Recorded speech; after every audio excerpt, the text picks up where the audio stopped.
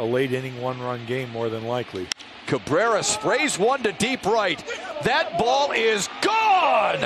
A two-run blast, and Miguel Cabrera wears a smile as he jogs around first base and gives the Tigers a two-run lead.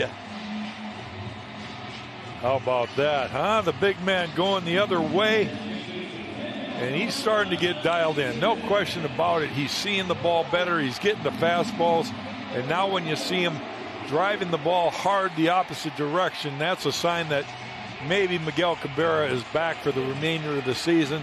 Certainly everybody in the Tiger dugout excited about that, especially Tarek Skubal, who now is in position